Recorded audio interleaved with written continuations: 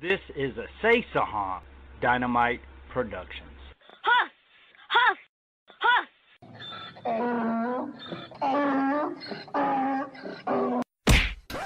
Warning, parental advisory is recommended. Oh, just listen.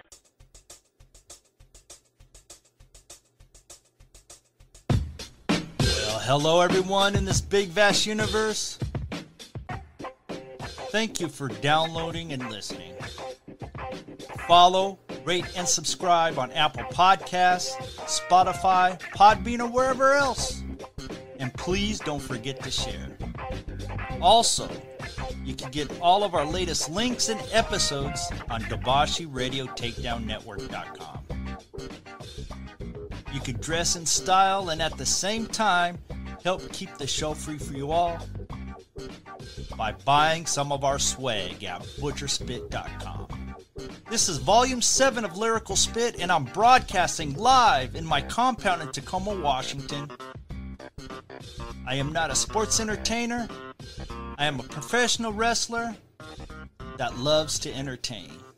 I am the beast from the Middle East, the Yemeni maniac, the modern day Sheikh Diafullah, the butcher Dobashi. And yes, I am ordained, and I can marry you and give you all your blessing needs. You can book me at dobashibookings@gmail.com. Send your Lyrical Spit emails at lyricalspit@gmail.com. You can even leave a voice message on the 24-hour Lyrical Spit hotline. The number is 360-200-8779, and your message might be played on the show. And be sure to check out the only brick and mortar professional wrestling museum and Hall of Fame solely for professional wrestling in Wichita Falls, Texas. You could check them out at www.pwhf.org. Tell Cowboy Johnny Mantell Dobashi sent you. Also, check this podcast out. It's by a childhood friend of mine, Mel O. She has a book that just came out named same as the podcast. It's titled Finances, the Other F Word. And she makes it sassy. And you know what? If you don't believe me, go check her podcasts out on all major platforms. And another thing, we have a very special guest stopping by, Malia Hosaka, the modern day mullah. You've got mail. I want to start off the show with an email from Jesus Walker. He sent it to lyricalspit@gmail.com. It reads, Dobashi, knowing that you are a professional wrestler and with a lot of respect for the business, would you please do a 10-bell salute in remembrance of former WWE superstar and one half of the tag team Crime Time, Shad Gaspard? See, when the lifeguard came toward Shad to save him, he yelled to the lifeguard, "Save my son first." After they saved his son, Shad was submerged by a wave, never to reappear. If that's not going out like a hero, then I don't know what is. His literal last words were, "Save my son first." Yes, Jesus, my prayers go out to him, his family, friends, and fans. Being a single father myself, it would be an honor for me to honor him. Let's take a moment of silence to honor Shad Gaspard.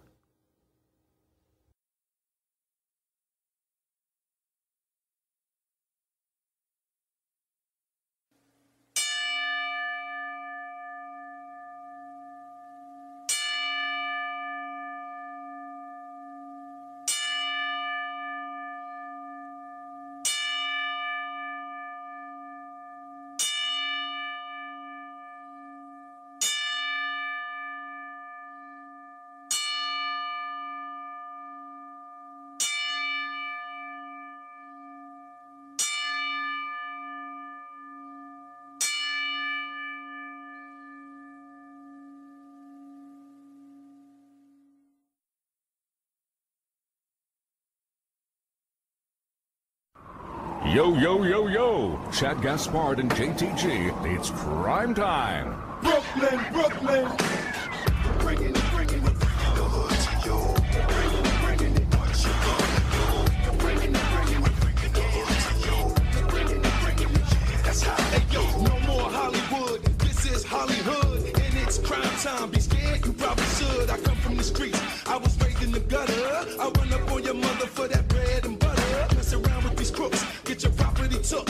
Robbing is my job. I get paid off the books. Mobbing with my squadron, coming for stomping. Brooklyn, Brooklyn, who want problems? I could care less about a copper. They call me the copper stopper, but you want something proper. No need to pack your bags, no need to move, cause no matter where you go, we're bringing it, bringing it, bringing the hood to you. We're bringing it, what you gonna do? We're bringing it, bringing it, bringing the hood to you. We're bringing it, yeah, that's how we do. We're bringing it, we're bringing the hood to you. We're bringing it, what you gonna do? We're bringing it, we're bringing the hood to you. We're bringing it, yeah, that's how we do. Once upon a time, it was nice and quiet. Then along came the hood, incite and riots. I don't give a damn about a neighborhood watch. I'll take your watch while a neighborhood watch. I'm a rugged individual, hardcore criminal. I bring it to man, woman, and children too. Yeah, I know you heard of me. I'm the one responsible for them burglaries. I got 12 misdemeanors, 3 felonies. Countless victims yelling, help me. But no matter what you say, no matter what you do, it don't matter where you at. We're bringing the hood to you. Yeah, we're bringing it, bringing the hood to you. We're bringing it, what you gonna do? We're bringing it, the hood to you. We're bringing it, yeah, that's how we do. We're bringing it, the hood to you. We're bringing it, what you gonna do? We're bringing it, the hood to you. We're bringing it, yeah, that's how we do.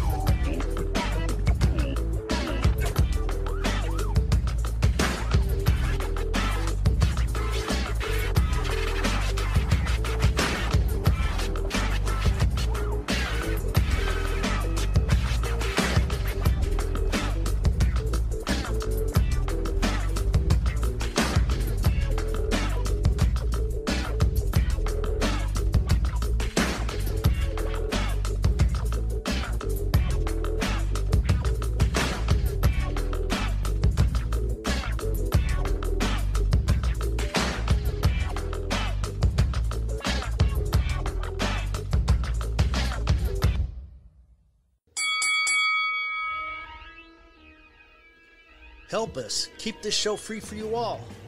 It's easy to do. All you have to do is buy some of our swag at butcherspit.com. You can get my official Diafullah, the Butcher Dobashi t-shirts and apparel. We also have our podcast apparel, Jibba Jabba, Lyrical Spit, and Conspiracy Talk, from t-shirts, hoodies, and even baby onesies. See, this year the NCAA March Madness College Basketball Tournament may have been canceled. The I Survived March Madness 2020 t-shirts will be on sale for a limited time only. Butcherspit.com, BUTCHERSPIT.com.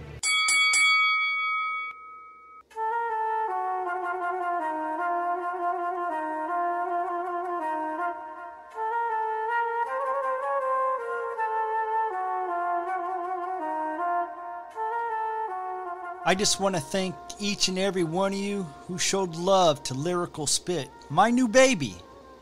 Mixing music from up and coming and unsigned artists with pro wrestling, interviews, with other stuff to make this a soup of love.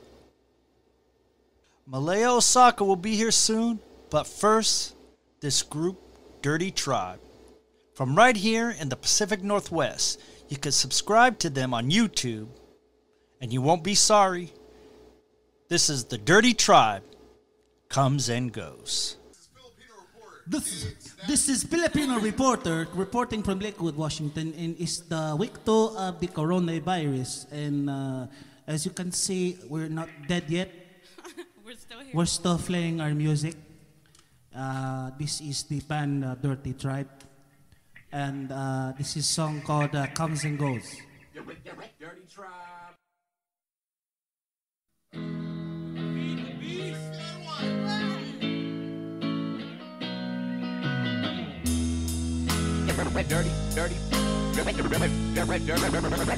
dirty tribe. That's the way life flows. Live it as it comes and goes.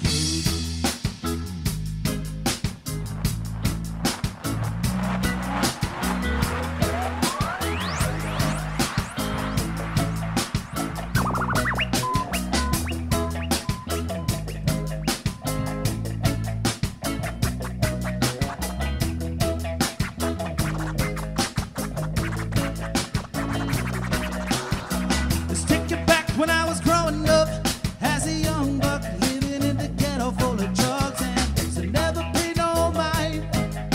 The thought of writing music was standing in the sunshine. I never had no means of getting with the team who share the same dreams as me. Who would've thought? That's the way life goes. I never really know, so live it as it comes and that's the way the story goes. Live it as it comes and live it as it comes and When I was growing up, yo, the G's were the stars. Old English belt buckle with the cloth belt. Josh had that long hair, it hung so far. It took a couple extra seconds just to get in his. Knocked my tooth out, put it up under my pillow. Packed me up a lunchable, please throw in the jello. Get no kids in public school playing rented cellos. Shout out to the grant riders, y'all wear the halos. Running around in play shoes, use a volcano. Eddie Francis and Super Sam, they were my heroes. Love for the craft, and though I ain't have De Niro, mama used to give her blood mirror to buy me what I cared for. Video blazing, she was cooking up in her sandals. Grandpa passed away, we lit the candle up on the mantle. Trying to understand the tragedy I couldn't handle. Bobbing and weaving through all the economic shambles. live it how it comes and goes. Got the love that goes from my soul. You know where to go from my soul. Live it how it comes and goes. Latch on to the current of flow. I gotta get it and I go. Live it how it comes and goes. Got the love that goes from my soul. You know where to go from my soul. Live it how it comes and goes. Latch on to the current of flow. In Florida. That's the way the story goes. Live it how it comes and goes. Live it as it comes and that's the way the story goes. Live it as it comes and live it as it comes and goes. Wash your hands, bitches.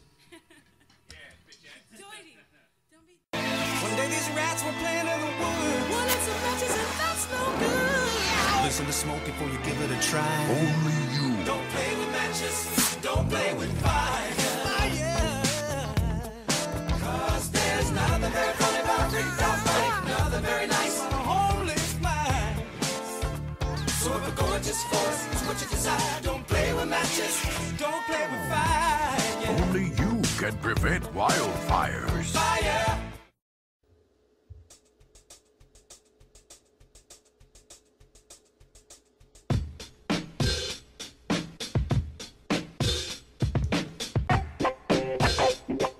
I have a special announcement.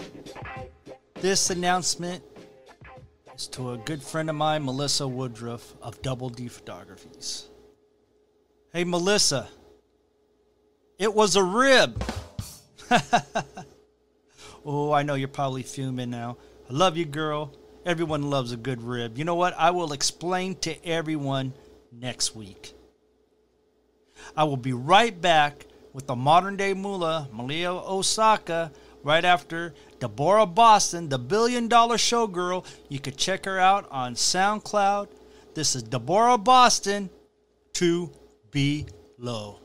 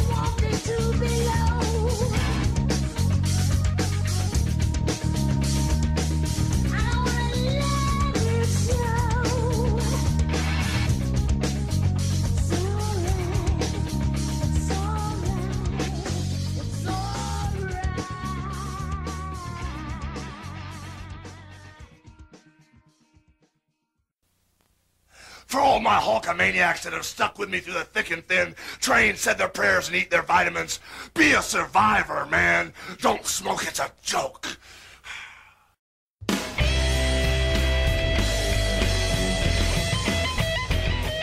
moment we all been waiting for. I would like to welcome my guest, the modern day mullah, Malia Hosaka. How are you doing? It's an honor to have you on. I'm doing great. It's an honor to be on. I mean, I've heard that so many people have been on your show. It's been amazing. So I'm privileged to be a part of them. Well, thank you. Thank you. And by the way, I just want to say I love your Facebook posts. They make me crack up. I'll be sitting there and I'll crack up out of the blue and people are looking at me like I'm crazy, and it's pretty fun. Good. But That's my goal, because there's too much crap on Facebook. There's too much drama and too many opinions, uneducated opinions. So I don't want to get into all that. I just really want to have fun. And, you know, I use Facebook to kind of promote things for promoters when I'm doing stuff with them and everything like that. But other than that, I just want you to laugh. If you go to my page, I just want you to be able to laugh and smile. That's awesome. Well, you know, before we get started, you know, I started a Lyrical Spit 24-hour hotline, and I told the fans and listeners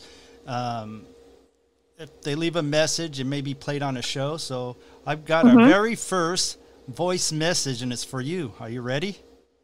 Awesome, yeah. Okay, here Let's we hear go. it. Maybe you know this person. Here we go. Hey, Diafullah the Butcher. This is Easy calling, the evil zebra. I just wanted to say that I heard you have Malia Hosaka on your show tonight, and you better ask her who her best buddy is, and she better tell you a good story about me. So just wanted to say hi, and good luck with the show tonight. Bye-bye. Do you have any good stories?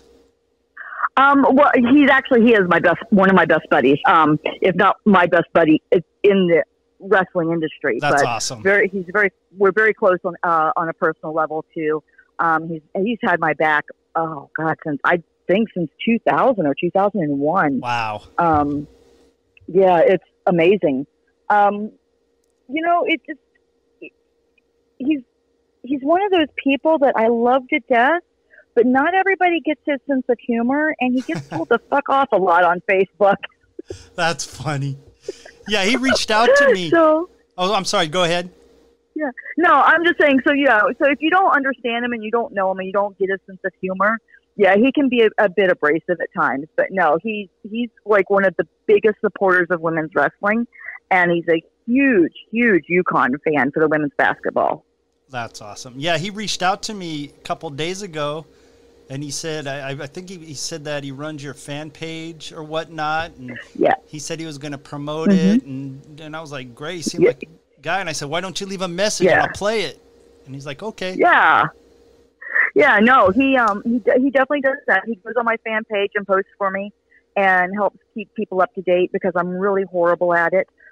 He also helps monitor my Facebook page, so when people decide to be jerks on there or think they're being cute and it's inappropriate, he'll send me a message, and if I can't take care of it, then I'm like, go take care of it. Go delete it for me. Go in awesome. and tell him off. Go block him, you know. I'm a lot more lenient than him. So when I give him full reign, he will block people that he feels are disrespectful to me. And, you know, and when I go out of the countries and stuff like that, or when I get super busy in between wrestling and my real job, I'm just like, you have full reign of the page. If you don't like it, it's your choice. It's your decision, you know? So he's a great guy to have in my corner. That's awesome. Because especially in the wrestling business, it's hard to find loyal, good friends. You know, I only have like maybe fit in one hand that I can really trust and call brothers, you know, right? And sisters, right?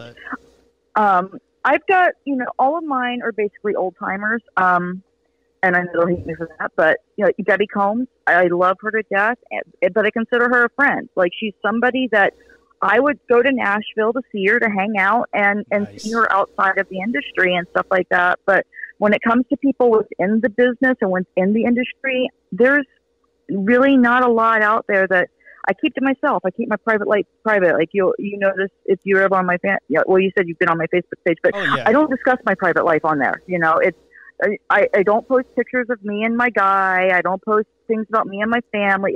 That is my wrestling page, and my private life is my private life, and I just don't want the drama. Plus, you got to keep that mystique going too, you know. Well, yeah, I mean, sometimes I have a guy, sometimes I don't have a guy. I'm not one of those that falls in love every other week, right? But yeah, I don't trust many people. Nora Greenwald kindly put the nail in that coffin of me trusting anybody in this business ever again. Wow. And I just don't do it. I know that everybody now is just out for themselves, no matter how good of a friend you consider them to be. When it comes down to it, they will stab you in the back in a heartbeat. Yeah. Now, when did you break into the business? What year? 1987. Okay. That being said, I pretty much broke in the business 92, and I was towards the end. When I started, the territories pretty much was gone. But right? Yeah, but my training was old school, and right. And wrestling has evolved, and I found myself like the wrestlers, times have changed, but it's like for a longest time it was hard for me to I'm sure you saw that, how it seemed like a lot of the boys try to take advantage of the other guy a lot, and yep. And I mean, up till last year, I kept this wall up, and I was like, is it just me, or is it just the old school mentality? Because it's just changed.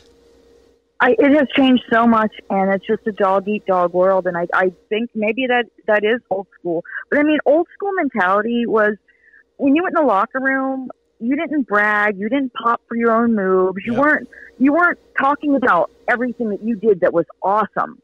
You went in and you kept your mouth shut. How are you? You had personal conversations. I mean, some of the boys used to sit in the back room and play cribbage until it was time for them to go on. It wasn't about, take pictures here and social media this and social media that. Yeah. And, it was more family in the back. We had each other's backs back then. Even though you might not have been able to trust the person sitting next to you, because if a spot opened up, they'd step over you to get it. Yep. But at the same time, you knew you could trust them to the extent that they weren't going to go out there and try to purposely hurt you. Yeah. Yeah. Well, let's take it back a notch. What was your first recollection of professional wrestling, whether it was on TV or at a live event? My first recollection of professional wrestling is sitting down and watching it with my dad. And my dad loved it, and it was on every Saturday, and it was on at the same time as the Smurfs. And here I am, a little girl, and I want the Smurfs. And I am not happy with Daddy because Daddy's watching wrestling. And so one day, a match between the Missing Link and Bugsy McGraw came on. And Bugsy runs around the ring doing his airplane thing and starts banging his head into the turnbuckle. Well, Missing Link imitates him to the point that he knocks himself out and Bugsy gets the pin. Now, looking back on it, that match was absolute genius, because neither of them did a thing, right? And they had the crowd. Their gimmicks were over. They had the crowd. The crowd was entertained, but they didn't do anything. But, 30-something years ago when I'm watching this, I'm like, really, Dad? This is what you like? This is so stupid. Anybody could do it. And he was just like, well, I bet you couldn't. I bet you couldn't get in there and do what these guys do. And I'm like, really? So I set out and started following wrestling and trying to meet wrestlers and trying to figure out how to get trained. And I finally met Hacksaw Higgins in my hometown, and that I was living in at that time. And he hooked me up with Misty Blue, and I went up to her school where I was trained by Killer Kowalski. He came down to teach the girls that were there for 2 weeks, and he gave us a crash course in Kowalski knowledge. Wow. I remember when I met Killer Kowalski was when WWF at the time did their first Monday Night Raw at the Key Arena.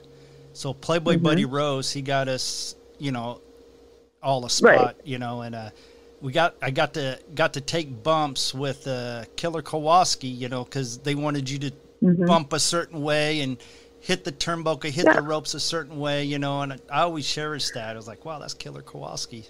Yeah, no, and the thing is that's the knowledge, because I had that. Like, he taught me to take a bump a certain way. He taught me how to hit the ropes and the turnbuckles, and that's why I've had the longevity of my career that I've had, because he taught me how to do it right, and then my veterans taught me when to do it. So, you know, I didn't go out there and just kill myself and trying everything under the sun. Yeah, I always say less is more. I learned that as I got older. Less is more. Now, I did too. Now, do you feel what's missing too? Lack of veterans in the dressing rooms, like, you know, to pick their brains? I don't know if it's lack of veterans, because a lot of your veterans now aren't going. A lot of the advice I think that they would give, the new people would think is outdated.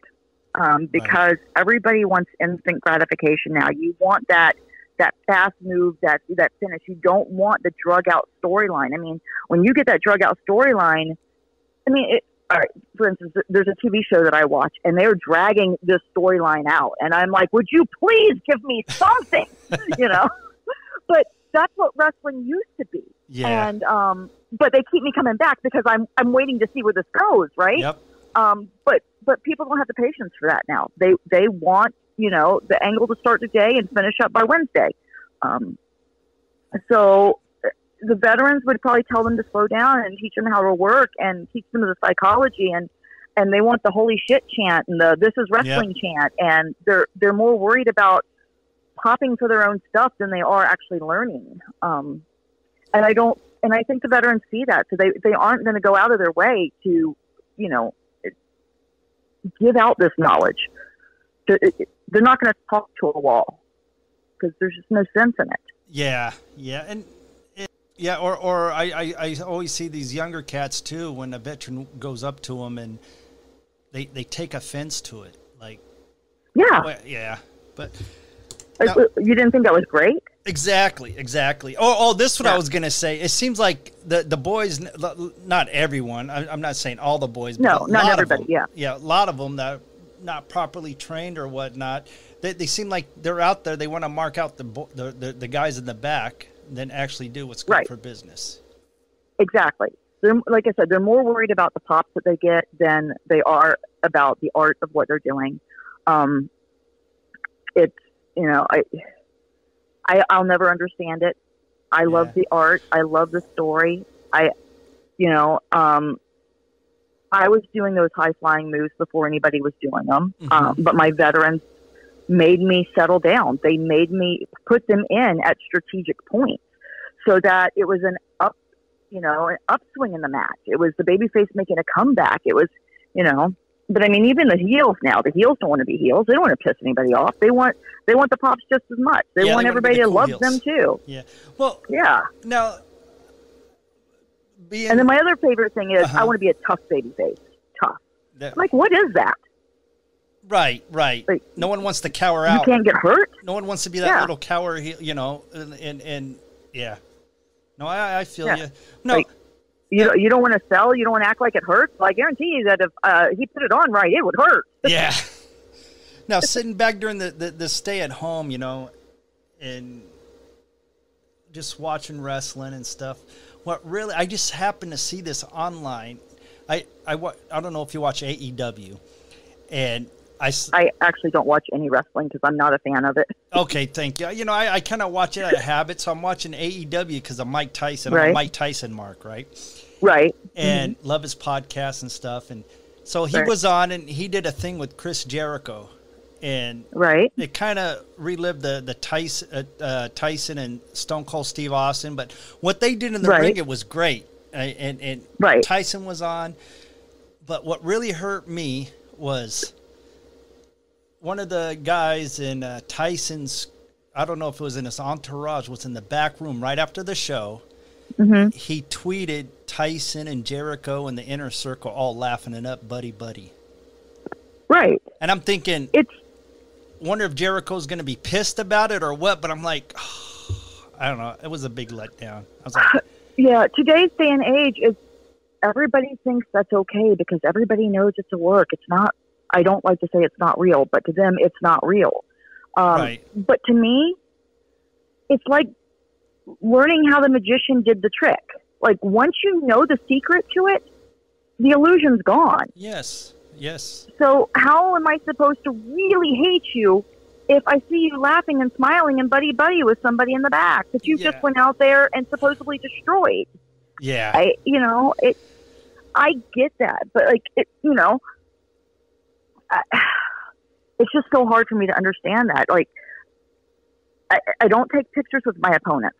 I don't take, selfies after the show. I don't, well, first off, I hate my pictures anyway, but I still don't, I'm not one of those that is constantly got to have a picture and got to tweet and got to Instagram and has to have something out there because I don't know, I guess when I want to put something up, I want it to mean something. And if you just post everything, it doesn't mean anything. And if you post stuff that basically destroys the angle that you're building, then why are you building the angle? Right. Like, wouldn't it have been better for one of his guys in the entourage to have taken a video of them actually going at it in the back, like a heated argument, and like something went wrong in the ring, and now there's really legit heat? And the two of them just like push off of each other and walk away or them to get broke up and then go somewhere private where there are no phones, and there are no tweets, and there are no everything, and then have fun and laugh and joke about how they just worked everybody. Well, you know? What kind of pissed me off, this asshole, when he did it, it didn't even look like the guys knew he was doing it because he did it over his shoulder kind of slyly. And I was like, I don't know. So basically, he was just like, he was, and again, I just look at it like the fact that you just learned the secret to the magician's trick. So now the magician's illusion's never going to work. Yeah. I can't. I'm not like, first off, I'm not a super nice person to start with, but I don't go out and I don't piss the crowd off, and I don't go out and be the uber bitch that I am in a ring and then go to the picture table and laugh and smile and joke. Right. If I go out to the merchandise table, it's, hey, how you doing? Thanks. I'm very respectful. I appreciate the fans because without them, I would have never had a career. Yeah. But at the same time, are you buying a picture? No? Okay, move along then. And I'm not trying to be rude, but at the same time, I'm not out there to be nice. Like, I was just an uber bitch in the ring, and now if I'm like super nice to you, you're like, oh, well, that was all an act. Well, actually, it's really not. Talk to my family. It's not. The niceness is okay. No, I hear you. Yeah, and it's exhausting. No, I hear you. That's just like one time, people that just don't get it. And I won't name the promotion's name. I don't work with them no more. Kevin Sullivan doesn't either. Me and Kevin go way back. From and so he was at the show. What's that? Kevin and I go back to WCW days. Oh, wow. You guys go way back. That's awesome. That's awesome. He's a great guy. I got another story I love him. About how I met him in Abdullah, but in Michigan. But anyways, so we're at Battle Royal. I made my appearance, and what it was, I went in there and I forgot what I did. It was part of the angle, right? And the guy won, and I stumped a mud hole in him, right? Kicked the crap out of him, right? And then he got dragged out to the dressing room, right? Next thing you know, he went out and was signing autographs right after that. Yeah. And I flipped, and I usually don't flip, right? And I was like, what the hell? I made my debut, and I ran out. I grabbed him from the table, and I start chopping the crap out of him. And I was beating him, but I was beating him. I was extra stiff. You know what I'm saying? Right. So yeah. I wanted to kick his ass, but I didn't want to kill him. So he just took it, drug him back, and then Sullivan was sitting there, and I told him why. I was fuming, and Sullivan was like, "What's wrong?" And I told him what happened. Then I kind of felt bad because the guy was a nice guy. Right. And then Sullivan goes, "No, you did exactly what you're supposed to do." And so he goes, "Did you tell him why?" So I went and told him. And then he tried to get smart with me, and I start chopping him again. And he's like, I'm sorry. And then Sullivan had a talk with him too. And then he came up to me and just said, Sullivan goes, yeah, you did the right thing, teach him. Yeah. But Yeah. I don't know. I'm sorry. I went But yeah, on a you've got to rant. teach I them. went on a rant. No, it's fine because if you don't teach them, then they don't learn. Right. But the problem is he probably didn't learn anyway. Because No, exactly. again, back in my day, you didn't go stand out where everybody could see you and talk to fans during a match. Okay, you didn't take away from somebody else's performance like that. You didn't go sit at the merch table and sign pictures and sell T-shirts while another match was going on. And now I see it happening all the time, and I'm like, really? Are you kidding me? Like, did they do this to you? Like, were they out here taking away your time in the ring? Because I don't think they were. And I'm just amazed by the people that do that. And then... Or real quick, another analogy I use, Elvis just left the building. Elvis never went out in a crowd. He kept his mystique going. When he left, he left the building, you know? He left. Right. You know, but this is the thing, like, if I just beat the crap out of you, you should not be at a picture table. So don't. And if you are, you better be out there basically in a hospital bed trying to get sympathy because, you just got the crap beat out of you. Yeah. And another thing, the word I hate is fake. Pro wrestling is far from I hate fake, the word though. fake. Yeah, because it's not. We do get hurt. I mean, the moves could do some damage. I mean, it right. might be Right. So there's one thing, because I have the Exile girls that I train, and I show them, I'm like, if you put it here, you can hurt them. Yep. So you put it here and you don't hurt them. But if they're going to be an asshole, you slide it back to here. Yep. Because these girls are working, they're models and actresses that want TV time with WOW, and some of them do and have developed a real love of wrestling, even though they really don't know the history of it. Others, they are just athletic and they're just enjoying themselves, but they're all a great group of girls. But I do know that some girls will come in there from the pro circuit and they'll take advantage of that. Yeah. And I'm not going to, so I teach my girls how to protect themselves, because I'm like, I'm not going to be out there every match. There's going to come a time when I'm in exile again and you're going to have to take care of yourself. And so I want them to know this is okay. If a girl does this to you, she's being an asshole. She's trying to hurt you. So give it back, And I don't believe in taking advantage of my opponent. I don't believe in going out there and hurting somebody in the ring. One, it takes away from what the fans paid to see.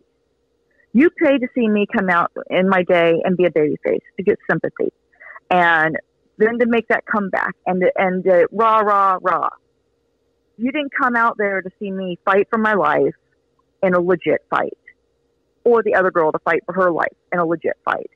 And it's the same now. Like, you won't come to a wrestling show to watch me lose my temper and just destroy somebody out there for no reason other than I lost my temper because they didn't get it.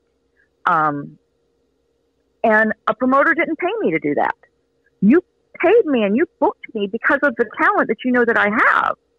So I'm not going to take away from those two things, which leads me to the whole fact that a lot of times that my blow-ups will be in the locker room.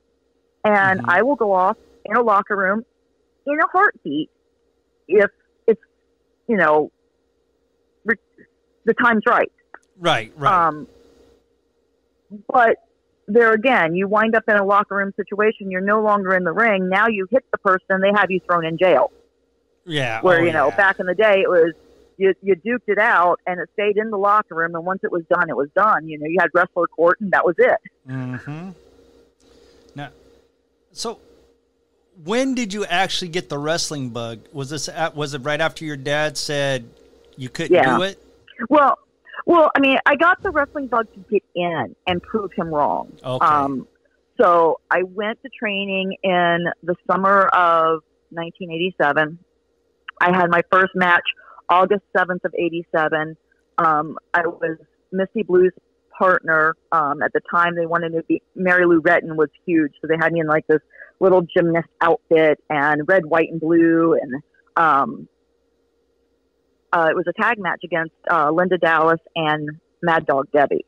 Okay. And then I went back home, and from there I tried to find schools and places to work. I kind of bounced around until I got the opportunity to work at LPWA, where I met Leilani and Judy, and then they kind of took me under their wing and helped me out a lot there. and from there kind of progressed to Debbie. So somewhere in that whole transitional period of following to just prove my dad wrong, one, I started having fun. Two, I started seeing that there was an actual art to it and I wanted to learn. And, so it kind of just grew into my blood from that. It's just like one day it was just there. Like, oh yeah, I'm not going to college anymore, parents. Thanks. I'm going to be in entertainment for the next 30 years. Wow. So when did you realize you loved it and it was like, this is what I want to do? I don't think I really truly appreciated it until probably, I'd say 10 years ago. Or even maybe 20 years ago after Nora and I had the falling out, because I really enjoyed working with her. I enjoyed training and working out and learning with her. I truly thought she and I were good friends. Like I really thought that on a personal level that we were friends. And I think that when we had our falling out and I realized that, I love doing what I do, but this sucks. Like the politics suck.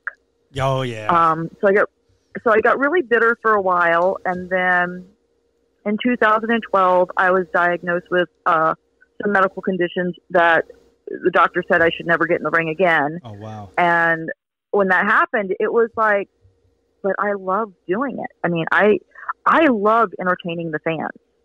I love going out there and trying to piss them off to the fullest extent that I possibly can. I love passing on the knowledge. Like when I work with people that have little to no knowledge of wrestling, and I start breaking down the basics and I teach them the basics of it, I enjoy that. Like I take so many bumps training that the girls that I work with are amazed. They're, because they're constantly like, oh no, I'll be the bump dummy. No, I know how to go up. I know how to protect myself. I'm not worried about you dropping me.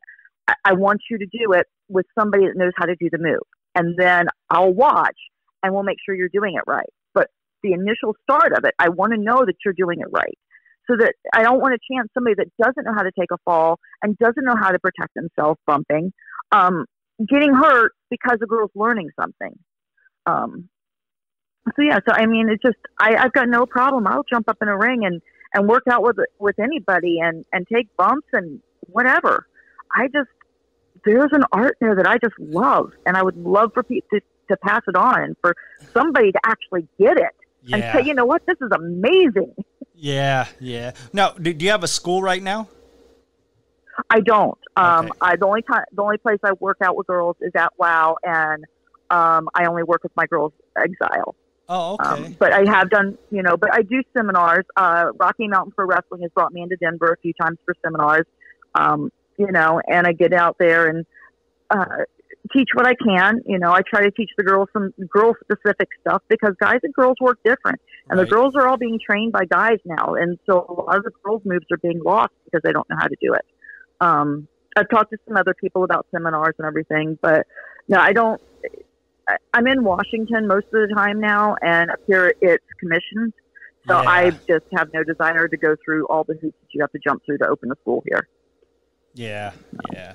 Well, you said you worked in WCW. Did you ever run into Wildman Beast? I'm sure I did, but as I said, I'm horrible with names. Well, you can't forget him. He's a look-like of Abdullah the Butcher, big, huge black guy, nice guy. Right. A big shout out to him. Love you, buddy. Anyways, that's my boy. Yeah. Okay. Awesome. Yeah. I mean, mostly my time at WCW was limited to, I don't know, 7 or 8 nitros, if that many, and then some Saturday TV tapings. I mostly worked against Medusa when they needed somebody to come in and kind of put her over and build her up. I enjoyed it. But yeah, that's where I knew Kevin from. He had the book then, and he was running the show, and it was, at least I think he was doing Saturdays or something like that. Did you ever get called? Did you ever get called to New York? Terry Taylor got me a developmental deal in New York. I held on to the contract for a month before I signed it because I didn't want to be exclusive to them or beholden to them when they had no idea what they were going to do with me. Gotcha. And so then they called me up and told me that they had a character for me. The characters, and I've got I guess I'll go into that in a minute. But anyways, the character's name was supposed to be Aphrodisia, and I was supposed to be Anna Papi Chulo. Oh, they okay. decided that they liked Lita's look better, so they went with her. Oh. But you know, but I mean, it's like people are like, oh, well, you're jealous of Lita, or you know, you should have had Lita's spot, and you think this. No, I don't. I don't have Lita's look. Right. I would have never. I can't fit that image, and the fact that they saw that and they went with her does not upset me at all, because it worked with her. Right. I don't think it would have worked with me. And so that was completely fine. But the problem is now they had nothing for me, and now I've signed my contract, and, you know, they wanted me to go to Memphis and just wrestle as me. And I'm like, well, I'm already doing that. At the time I was working for Harley Race. I held his belt, and I was training his students at his school. I mean, I was in the ring 5 days a week. And I'm like, who would take a $1,500 a week pay cut to go work for $40, $50 for TV? Right. You know, I'm like, you're not paying me anymore to go there. So please explain this to me, you know? Oh. And I guess that's really the reason why I was released, is what I was told after a year, was because I was difficult. But I don't think that's being difficult. I pitched ideas to them. They just, I don't know. Yeah. It is what it is. Do you feel, and I you know, do you feel like a lot of these, well, a quick story. When I moved to the Midwest, and I was wrestling full time in, you know, in the Midwest area, East Coast, and like, you know, Michigan and a few other states around there don't have any commission. So this is like right before TNA started and all that, and everyone was like putting on promotions, and they'd have their you know, buddies to wrestle, and they'll wrestle for free. So the people that got paid, you know, that wanted to get paid are professionals, didn't have a job because, you know, everybody's working for free, and then the shows were crap. And you know, they didn't draw. So and then, then the towns are killed. Yes. So do you feel, or do you tell your students that, I mean, of course, you know, you pay your dues and stuff, but, you know, my motto is I'm not a voluntary wrestler. I'm a professional wrestler, you know? Right. I'm a professional wrestler. My thing now is that it is not my career. And so I don't necessarily look at it like, I'm not going to go, okay, well, I was on TV and I deserve $500 and I've been in this long or whatever. I don't have an exorbitant fee. I just want to not lose money, and I want to have fun. Exactly. And that's what I tell promoters when I talk to them. As far as the Girls Exile, they will probably never work the indies. If they do, I would be completely shocked. But their form will probably always be WoW and working for WoW. Okay. But yeah, I mean, but when I do the seminars and stuff, I'm like, there comes a point in time. Yeah, you're a big fish in a small pond, but you've got to get out of the pond. If you don't, you never get any better. And then you can't get out of the pond. Like I do tell them, because I'm probably going to get heat for this, but I've heard, I won't say I know, I've heard that girls fly themselves in for Shimmer, or drive themselves in for Shimmer for carloads. And they pay to do the seminar with Saraya Knight, which, you know, that's awesome because Saraya is amazing. But they pay to do this seminar, and then they wrestle for free to get looked at to hopefully be moved to the main Shimmer roster. Well, if you've done all of this to get there, why am I going to pay to bring you in? Right. Well, I'm sorry. I heard that's what killed Japan. All these wrestlers are flying themselves out there. Right. Yeah. And I mean, there was a while back that one of the girls had a GoFundMe page to raise enough money to get herself to England, because she was told if she got to England, she could get bookings. Well, you know, I'm sorry. I'm from the school where if England wants me, England flies me in. Yep. If Japan wants me, Japan flies me in. I've worked with promoters that have worked with promoters in those countries to put a tour together, but we were brought in. You know, I'm a star. I hear you. I'm you not. Are. You know, You are. you know, and I'm not trying.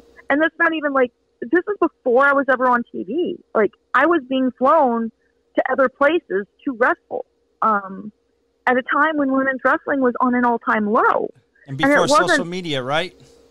Yeah, and before social media.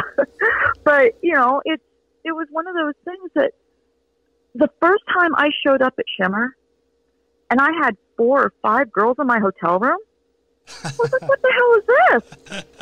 Like, I don't like sleeping next to my boyfriend, and I know him. And I don't know these girls. So I like my personal space.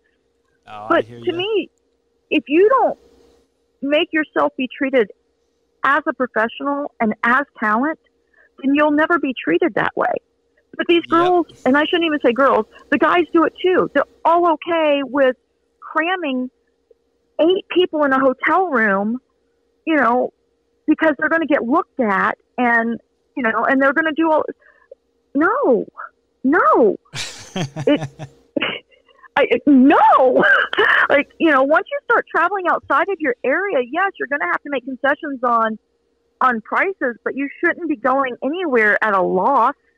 Not in my opinion. Exactly. You know, if you're willing to come in for free, why am I going to pay you to come in? Right. Well, I'm no promoters lately. A good friend of mine, he ran a promotion, and he paid everyone, you know, something. His thing was, you know, you get what you pay for, and everyone, you know, some people might got paid more than others, but they got paid. But as soon as he found out they wrestled for free for someone else, he fired them. Yeah. He's like, exactly. Yep. And if you think promoters don't talk, they do. Oh yeah. Okay. Especially in the areas that you have like 17 promotions running, and especially if like 5 of them are running out of the same building on different nights, they talk. Oh yeah. So like you have to set your price. This is the minimum of what I need. And then if I travel this much further, this is the minimum of what I need. And if I go this much further, this is the minimum of what I need. And then you make and that was the thing, like, I don't get, like, okay, so the one time I toured Canada at the very beginning of my career, yes, we paid our way up. But we had a 3-month tour up there. And the other girl and I, Penelope Paradise, came out of Florida, and we contacted promoters in every state between Florida and Nova Scotia, and we worked our way all the way up the coast. And then we spent 3 months up there. Nice. And then we came home. Okay. At no point in time did we say, we'll work for free because we're in the area. It was, hey, we're coming through. Can you use us? This is our fee. And if they couldn't pay it, they couldn't pay it. Yep. But it wasn't, there was no, I'm in the area fee. It was, you know, this is it. This is what I need to get. And now everybody will just, I don't know, if you don't make them treat you like talent, why are they going to treat you like talent? Exactly. You know, like WWE doesn't tell the extras that come in, no, you can't go to catering. You're not talent. They treat everybody else like talent. You may not sit in the locker room next to the top stars, but you have your own locker room. Yep. And, you know, they don't have you out in the hallway dressing behind a curtain because you're nobody to them. You know? Right. Yep. Well, are you ready to, we got, you know, a handful of emails. Are you ready to? Sure. Okay. Sure. Let's go. We will be right back with emails right after Metalachi, the only heavy metal mariachi band. You can look them up on YouTube and subscribe. This is Metalachi, Sweet Child O' Mine. This is a song of love for you, child. I love you!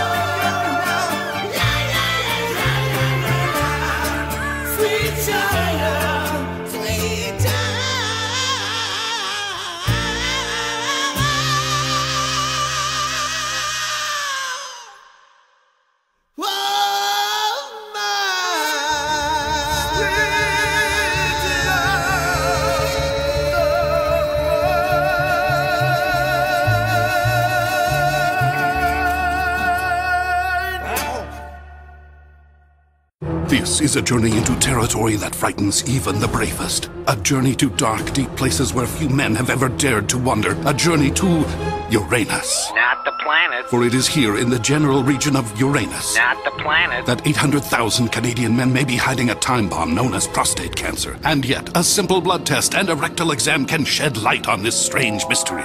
Get serious, get going, get your prostate checked. From the Motorcycle Ride for Dad and Uranus. Not the planet.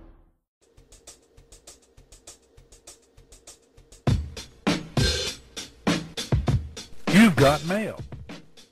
We are back. Let's dive into some emails. Are you ready? Ready. Let's go. What you got for me? Okay, what we got?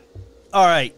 Our first email is from Jesus Walker, and he emailed butcherspit@gmail.com. It says, Diafullah, I was disappointed that the Pro Wrestling Hall of Fame got postponed this year due to the coronavirus. I enjoyed watching and following you and Chief the World Powers. Dobashi, I think you should be working AEW because your gimmick is great. Thank you for that. And I know the Hall of Fame's been postponed, and should check Everything. CAC. yeah, Everything. everything. So thank you for that. And okay, here's the email for you. And it says, Malia Hosaka, have you ever got contacted to wrestle for AEW? Also, what is your most memorable match you had? One last thing. Could you share any wacky road stories? Jesus Walker. Well, Jesus, no, well, I shouldn't say I have not reached out to AEW to see if they would be interested in booking me. But at the same time, I feel like there's enough people there that know who I am that if I was what they were looking for or I could fit in, that they would reach out and contact me. I never say never. I would never say I would never work for them. I have not watched their product. I know they have some talented women up there. I know they have a lot of great people up there. But no, I've not been in any type of contact with them. And I ramble a lot. I do apologize. You're doing great. You're making it easy for me. My most memorable match is actually working for Harley Race. It's the night that he crowned me his WLW Women's Champion. Wow. And I defeated Brandy Alexander. And when I did, I rolled out of the ring and the fans swarmed me. And I couldn't get out of the middle of them. Security came and got me. And then after that, the fans swarmed the ring and would not let Brandy Alexander leave the ring.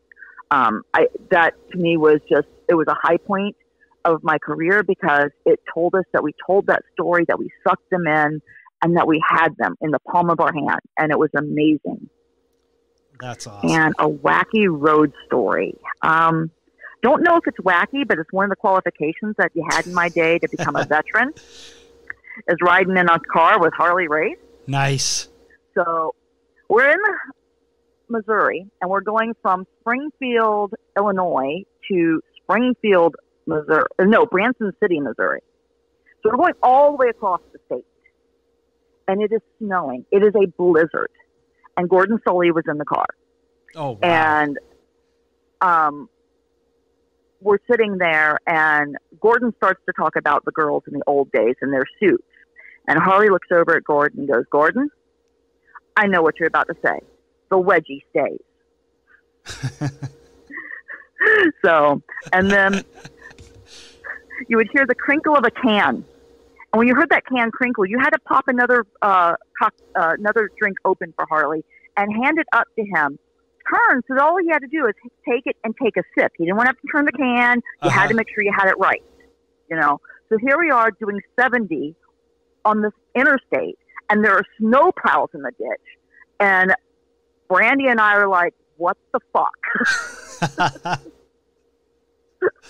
Oh, but wow. yeah, that was again, it's another memorable night of, having Gordon in there trying to say that we should tie our suits so that they don't ride up our butts, and Harley saying, no, he liked the wedgie, and by the way, I need another beer. That's hilarious. Who was driving? Harley was driving. Nice. Oh, wow. Wow, that's awesome. Yeah. Now, yeah. Have you ever thought about writing a book? I think I've forgotten more than I would remember. Oh, okay. There's just, and I really don't have, like, I can pull out some stories every once in a while, but then I hear people talk and I'm like, I don't think that really happened. I don't remember that. Oh. So I may have just blocked a lot of it out, but yeah, I've talked about it. I've kicked around the idea. I've even started a couple times just writing down stuff, but at the end of the day, I just sit there and go, I really don't think it'd be interesting. Isn't there a saying that went around, something like, if 5 wrestlers said it, it's true, or something like that? I don't know about that, but I know I just always heard, don't believe anything of what you hear, only half of what you see, and you'll be okay. Right. All right. Another email from Billy G, and she emailed butcherspit@gmail.com. Dobashi, love your new podcast, Lyrical Spit. Keep up the great work. And my question is for Malia Hosaka. If you had the power to change one thing in pro wrestling history that would make wrestling better, or today better, what would it be and why? Thank you, Billy. I would erase the knowledge of kayfabe. I would go back and take that whole tape of where it gets exposed that it's all a work, and I would take it away. Now, so that you I'm sorry, go ahead. Basically, I would go back to making it where people would argue it's real. Right. You know, now everybody calls it sports entertainment. It would go back to being professional wrestling, and you would have to really wonder, is it real or is it not real? I would go back to the old school, heels and faces aren't seen together, they don't talk together, they don't room together, they don't ride together, they don't, nothing. But the exposure of kayfabe, I would erase that. Now, where would you start at? From where Vince McMahon said it, or back when they had the Secrets of Pro Wrestling on network TV? Yep. Secrets of Pro Wrestling. I go back and I'd erase all of it. Okay. Then I gag McMahon, everybody. Because if you put that suspense back in there, people would be less apt to want instant gratification because they believe that these feuds are real, But but beyond that, with the evolution of everything in the internet, that might not even be possible. So I would have to say the next thing I would axe after that would be the whole damn diva era. Oh, okay. Okay. Yeah. Yeah. Okay. Okay, this is another one for you. It's from Susu. Okay. She emailed butcherspit@gmail.com. She goes, are you currently working on any projects? And if you are, would you mind sharing with us? And what do you watch? What do you watch or do for your entertainment? Thank you, Sue. And then she says, P.S. Oh, I got to read this. It puts me over. Yep. Dobashi. That's right, you do. Dobashi, like I have emailed before, I love that voice of yours and love your new podcast, Lyrical Spit. Keep up the good work. Well, thank you, Sue. Okay. How could she not love your voice? I mean, you got a good voice. Well, thank you. I'm blushing now. Wow, it's hard for me. Yeah. Thank you. So, really, the only project I have working on right now is working with Bambi, my original tag team partner, on trying to make WoW as great as possible. Nice. And, and then there's a new company called Kickstart My Heart Wrestling. I'm supposed to start wrestling for them. Mm-hmm. And then I have Battle Broads run by Ian Rotten down in Indiana. Oh, wow. And, so I'm trying just to get as out there as much as possible with as many of the green girls as possible and just share the knowledge that I have while I can. As far as entertainment and what I watch, let's see. I watch a lot of TV, but I'm not into the reality drama. I can't do all that. I like to be entertained. Big Bang Theory was one of my favorite shows. Oh, I'm so yeah. sad that it's not on the air anymore.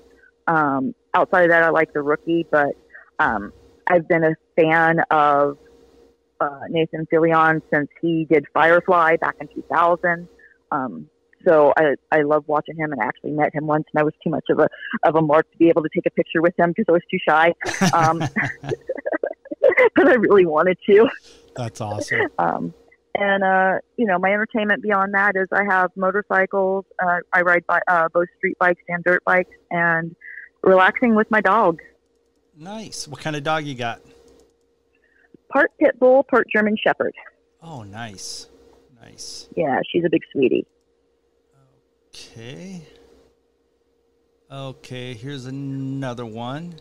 Betty Doon. She emailed butcherspit@gmail.com, and she asks you, what promotion took care of you the best? What advice would you give women who want to become a professional wrestler? Thank you, Betty.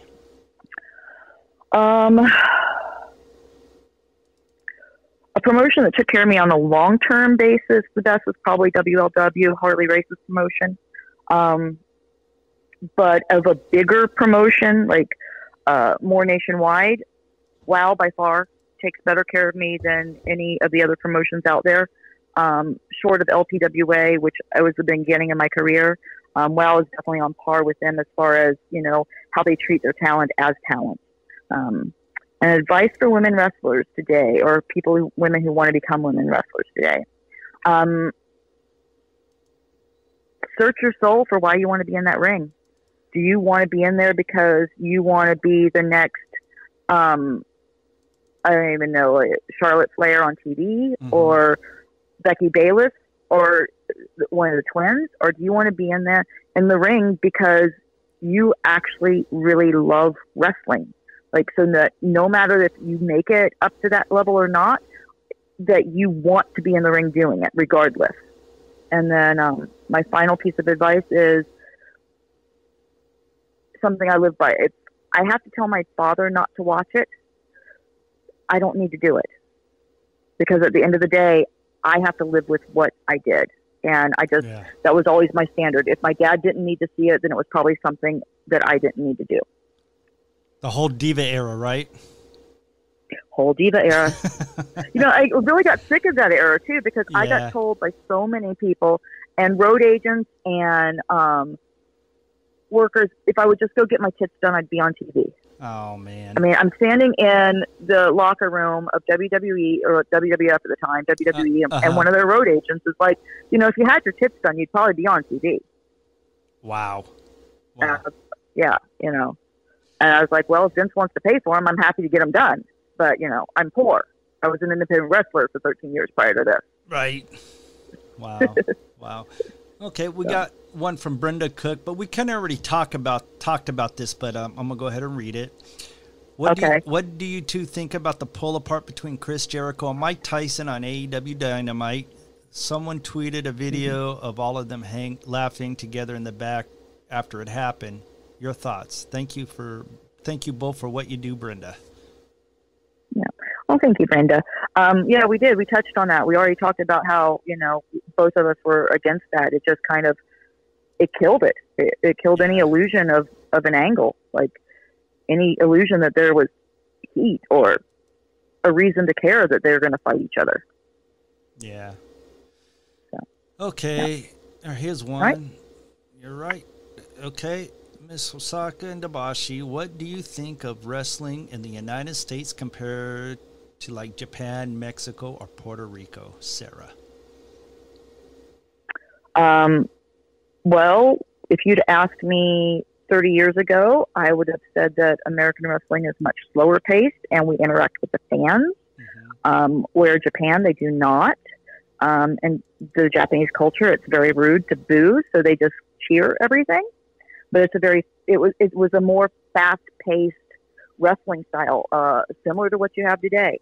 I've never wrestled in Mexico. Puerto Rico, I loved, because they were like the old school fans. They still believe it's real. I haven't been down there in quite some time, but the last time I was down there, the fans wanted to riot because the top babyface was beat up and pulled out on a stretcher. While it was scary at the same time, it's amazing to have fans that are like that.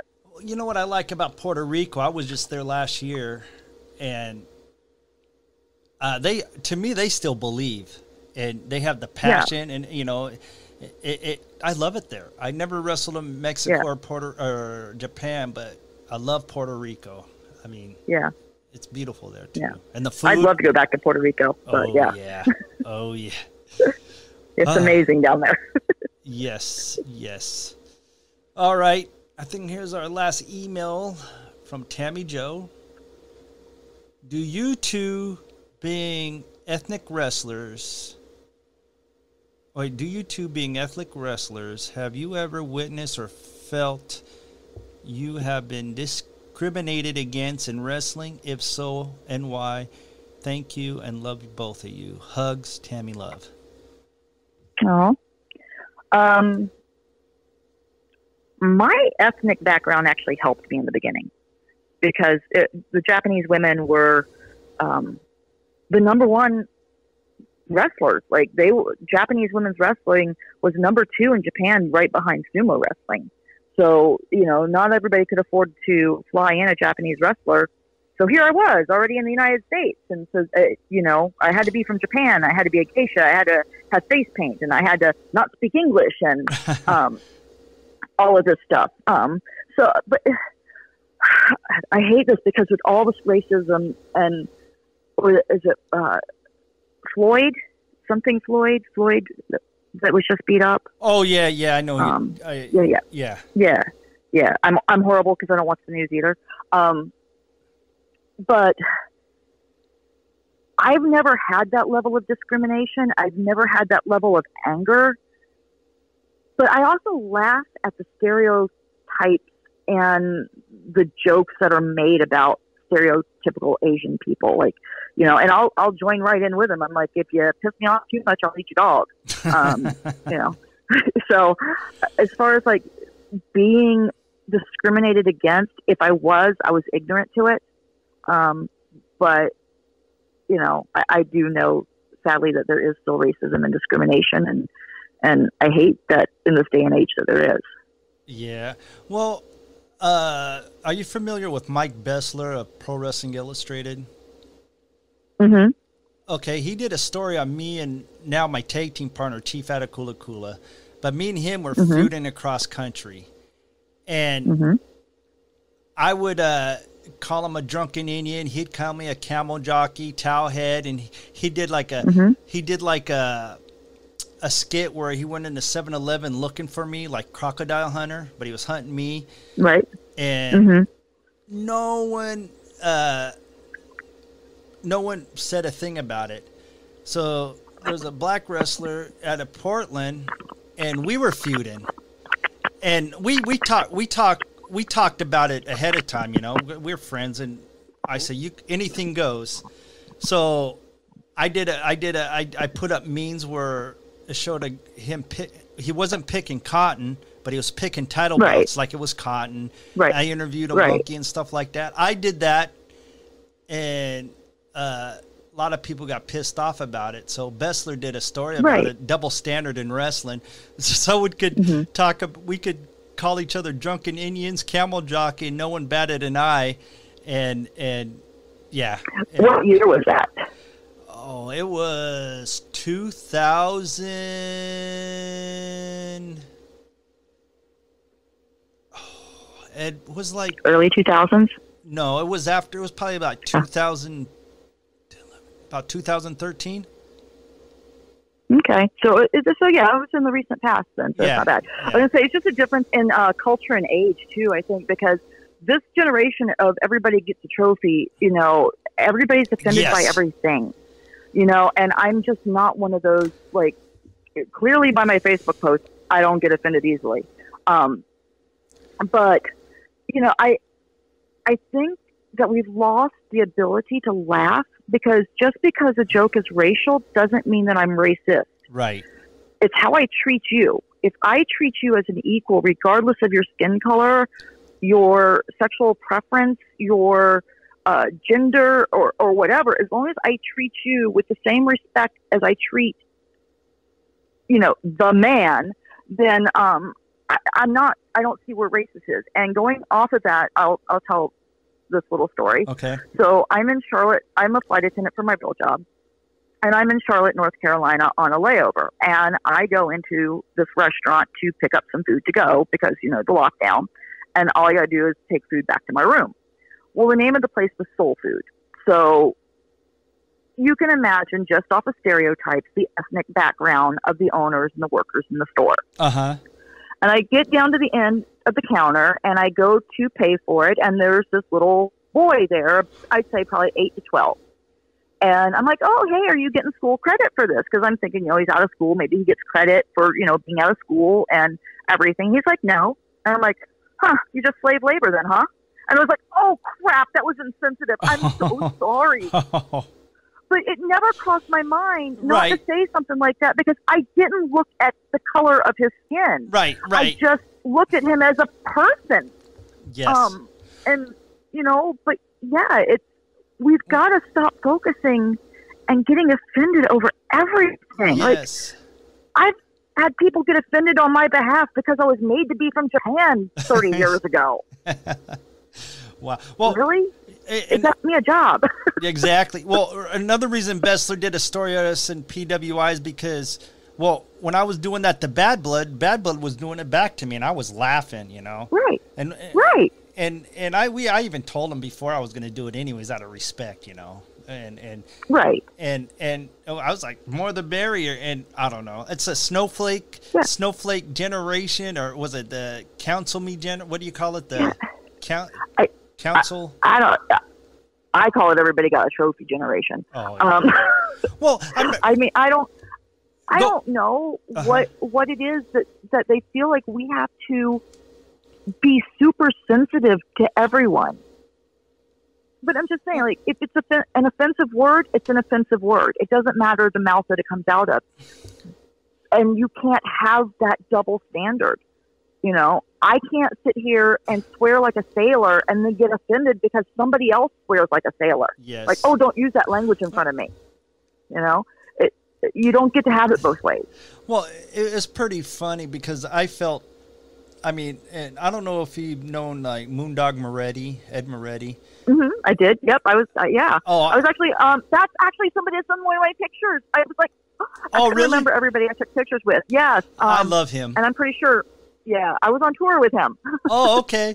Yeah, him and Buddy Rose. Yeah. I learned a lot from them too. But yep. Oh, yeah. I remember after 9/11, he actually called me, wanted to know how me and my parents were doing and stuff. Yeah.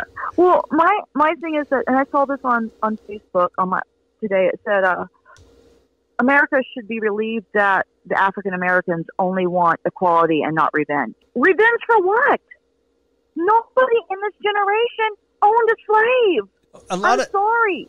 I want equality. I want everyone treated equal. I want, no matter the color of your skin, your race, whether you're a man, you think you're a woman, you think you're a man. I don't care. There is nothing to get revenge on. And like I said, I do get that there is racism out there. And I've actually, with one of the boys, I've had some really good conversations with him about, the racism that he's run into, because for me to wrap my mind around it without actually seeing it with my own eyes is so hard, because this is 2020. Yeah. And I grew up in a small town where there was racial tension. And I just think that if we can get past that, and I can get past that, why is it so hard for everybody else to get past that? Yeah. And beyond that, I don't care that Joe Schmo over there wants to be part of the KKK, and he wants to wear his hood, and he wants to spout hate speech. As long as he lets that guy over here that he hates live his life without causing him harm, yeah, to him, his family, or his people, what difference does it make what he says? Well, he's entitled to those thoughts. I really think it doesn't make him right. Right. I really think the media has a lot to do with this, though, too. The media, it does. The social media plays a huge part. The media in general plays an even bigger part in it. And again, believe nothing of what you hear. I don't. That's why I don't watch the news. Because I'm honest to God, I'm sick of COVID-19. Yeah. I'm sick of everybody needs to wear a face mask. I'm sick of, you don't care about us if you want to open society back up. we need to get the economy going, okay? Yes. What do you think is going to happen? Well, exactly. Well, I really think, I don't want to go into politics, but I really No, think, well, I just real quick, I think there's an agenda where they want the Washington state economy go down so they could put Washington state income tax. That's what I think. But yeah, well, you know, and you are entitled to that thought, whether it's right or wrong, right? Right, exactly. And again, I know. Again, we're not going to debate it. Nope. I honestly know nothing about it because again, I don't get involved in that. Exactly. But you know, but it's that the nice thing is like, this is America, and be proud to be here and hold hands. Like, lock your arms together against the violence. Don't promote the violence. Because begetting violence gets us nowhere. Yes, there are still probably some racist people up there in Washington, some people that were raised from the generation before that have those thoughts and things inbred in them. But I think 90% of this country are good people. Yes. And I really think, I have friends are cops and detectives, and my heart goes out to them because there are good cops out there, and this makes it hard for all of them. Everyone looks at an officer now, and it's like. But it's beyond that. So I was talking to a friend, and is talking about the rioting and the looting and setting things on fire and stuff like that. What did these other people do to you? Right. They aren't the cops. What did it accomplish? What did it accomplish? But beyond you taking your anger out on somebody else, and now you have threatened their livelihood and their life and their family, and you want them to be sympathetic to you and your cause. Yeah. That's not the way to get it. Yeah. Okay? I get that you're mad. I get that you're angry. And I get that you want justice. But that's not the way to get it. Yeah. Because I'll tell you what, if you're standing there peacefully and you were protesting peacefully and they want to use force, I will be one of the first ones to jump in front of you because it's not right. Okay? But if you go and loot my place of business and now my livelihood is threatened, why do I care what happens to you? Exactly. Just going to put more hate out there. Yeah. Well, I saw hate begets hate. I saw this meme that was kind of deep. It kind of made me think. It was Chris Rock, and it said something like a quote. I'm trying to remember exactly what it said, but it said, I don't want to get this wrong. It said something to the effect like, racism is still here. It was just never videotaped or something like that. And I was like, oh. Right. Well, yeah. I mean, and I get that because now everybody has a camera phone, right? Yep. So everybody videotapes everything. But here's my thing. You were videotaping this while it was happening, and you want to condemn the other cops that may have stood by and allowed it to happen. Where were you? But you know what? Though, I'm playing devil's advocate, though. If those other people did try to interfere, what would happen to them? Would they get beat down? They would have been put down, too. Exactly. They would have been beat down, too. But you're telling me that because the cops didn't step in and do what was right, they're just as guilty as the cops that did it. Well, no. Anybody who stood around and watched it happen is guilty to some degree. Right. Because I would have stepped in. Yes, I'm going to be beat down. I might have wound up in the hospital. At least I may have even wound up dead. But I tried to stop. Yeah. I tried to right an injustice, okay? And in the end, I did what was right, okay? And if you can't start by stepping up and doing what's right yourself, then don't condemn others for being too fearful to do it either. Because you don't know those other cops that were... I don't even know if there were other cops standing around, but I'm saying if there was another cop standing around, you don't know what that person's standing is. You don't know if they're a new hire and they're on probation and they're scared for their job. Yeah. You don't know if, they're aware of what's going on, but are scared of the actual people that are doing it. The cop or anybody else whether they were in uniform or not, that could have and should have stepped in. Anybody could have been beaten down regardless of their station. Yeah. Simply because it sounds like the cops that did that were just over the top brutal. And they're not going to have regard for anybody, whether they're in uniform or not. So here's my other thing, the devil's advocate on that. And I work with it every day. I'm like, if you are so bitter at your job that you don't like people and you can't provide the service that you swore to give, leave. Quit. Go find something else to do. Yep.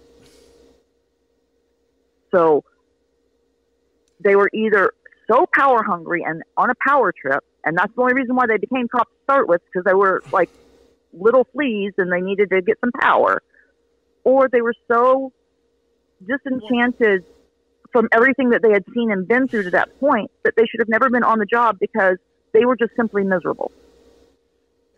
Now, I'm off air. I want to talk to you about another situation about this, but we'll talk off air about that. Yeah. Okay. The guy that had the knee on the back of the neck, I was hearing that he had a rap. He was involved in I think a few other killings. Well, I don't know. I can't remember if it was killings or not. I do know that all of them involved had excessive force complaints in their jackets. The guy that had the knee on the neck that actually did, I guess, caused the death.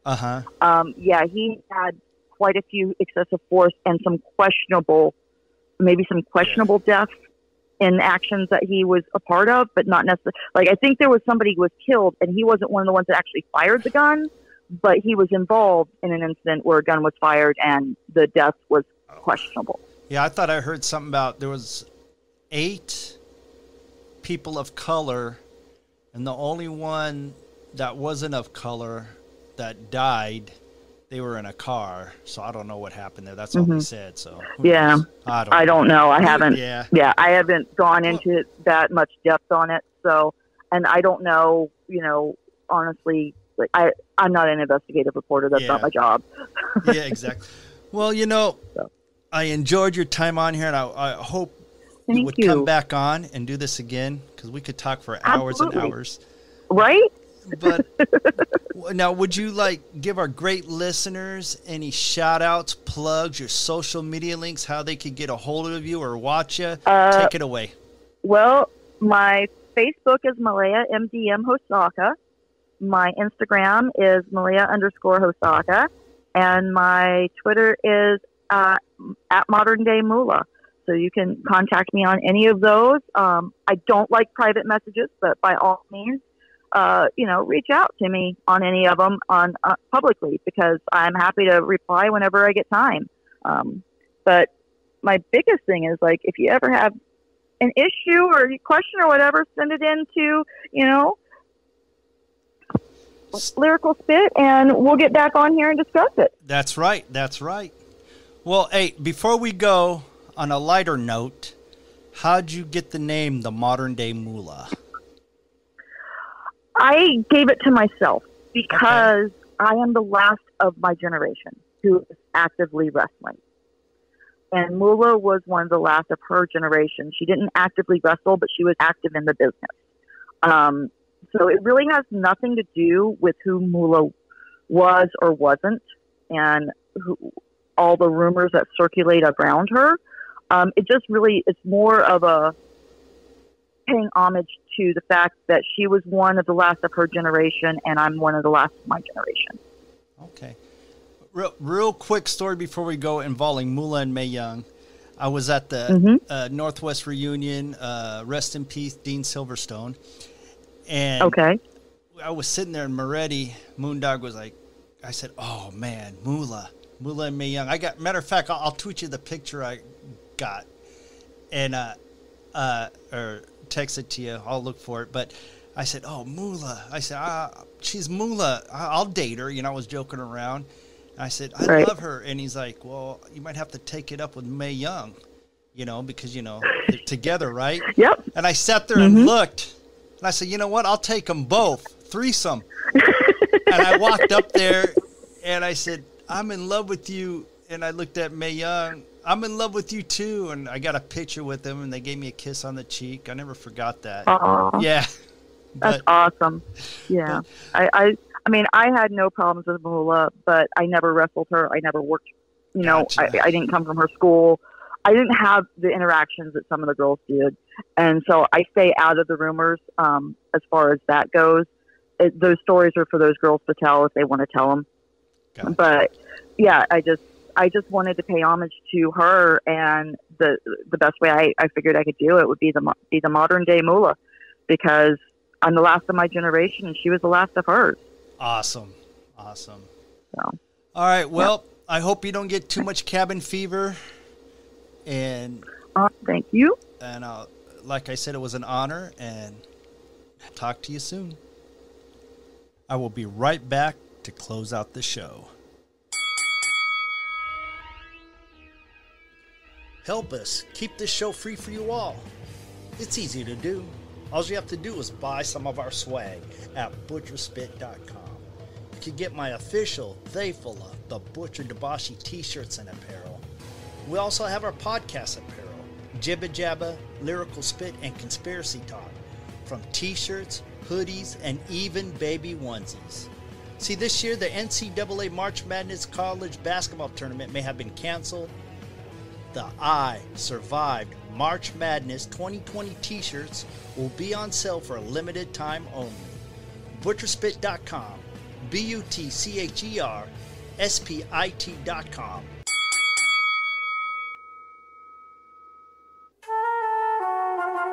Please spread the word and leave your feedback at lyricalspit@gmail.com, or leave a message on the Lyrical Spit 24-hour hotline 360-200-8779.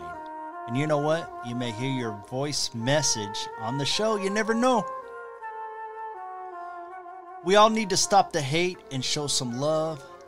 There's only one race, and that's the human race. Just be good. It's free to do.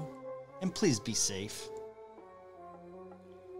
I'm going to end this show with Lex Vegas. You can check his interview out on Lyrical Spit Volume 4 and check him out on Reverb. Look him up, Lex Vegas from Cleveland. This is Lex Vegas featuring Naya Marie. Beat it up. Oh, and one last thing. Epstein didn't kill himself. I mean, it ain't too many people fucking with him. I mean, like, how could you blame me? I'm fucking with a champ. Tell me how you want it when I'm deep in the kitty cat. Nigga, beat it up. Tell me how you want it when my face in the kitty cat. Nigga, eat it up. I heard you being a champ when it come to treating that kitty cat. What? Nigga, down there, beat it up. I said, nigga, beat it up. Tell me how you want it when I'm deep in the kitty cat. Nigga, beat it up. Tell me how you want it when my face in the kitty cat. Nigga, eat it up. I heard you being a champ when it come to treating that kitty cat. What? Nigga, down there, beat it up. I said, nigga, beat it up. Shorty so seductive with it. Nigga, fuck that, I'ma hit it.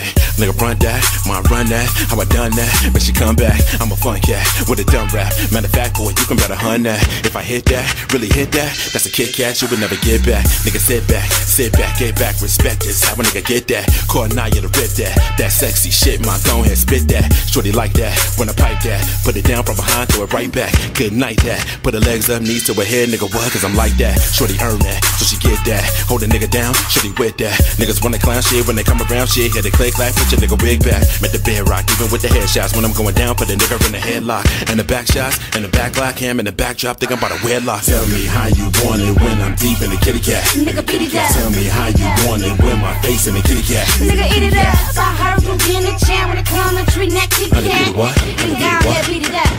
I said, nigga, beat it up. Tell me how you want it when I'm deep in the kitty cat. Nigga, beat it up. Tell me how you want it when my face in the kitty cat. Nigga, eat it up. I heard you being a champ when it come to treating that kitty cat. What? Nigga, down there, beat it up.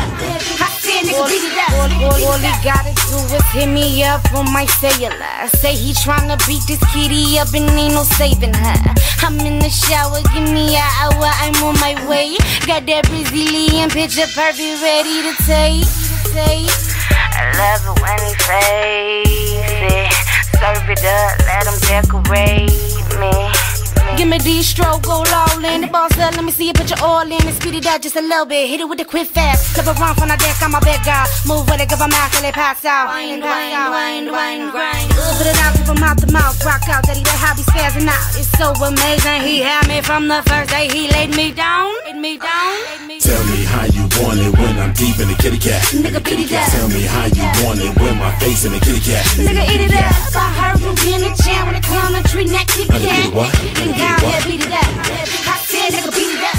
Tell me how you want it when I'm deep in the kitty cat. Nigga, beat it up. Tell me how you want it when my face in the kitty cat. Nigga, eat it up. I heard you being a champ when it come to treat that kitty cat. What? Nigga, yeah, beat it up. I said, nigga, beat it up. Now I gotta go there, I ain't wanna go there. Shorty put it down on the nigga out of nowhere. Pussy wet than a motherfucker, and the head gang fire, neck like a motherfucker. We connect like a motherfucker. Real nigga, real bitch, real shit. Petty attitude that I gotta deal with. Shit, all she really wants is real dick. With her ass up and her face down. Shit is not a game, we don't play around. Going all in, trying to put the balls in, finna call the laws in. Going on the 8th round. She tastes like cake, and I'ma eat it up, beat it up, grind when the fit is up. Been a champ, undefeated, what? Little X V stamp on the kitty when I beat it up. Knock the bottom out, doing everything, thought about tricks. Shorty learned shit and brought him out. That porno shit, cakey Sarah J. Now I'm talking about boss cat. Finna toss that, hit it off that apple and crown. Ask Nanya how I put it down. Yeah, tell me how you want it when I'm deep in the kitty cat. Nigga, beat it up. Tell me how you want it when my face in the kitty cat. Nigga, eat it up. I heard you being a champ when it come to treat that kitty cat. What? Nigga, yeah, beat it up. I said, nigga, beat it up. Tell me how you want it when I'm deep in the kitty cat. Nigga, beat it up. Tell me how you want it when my face in the kitty cat. Nigga, eat it up. I heard you being a champ when it come to treat that kitty cat. What? Nigga, yeah, beat it up.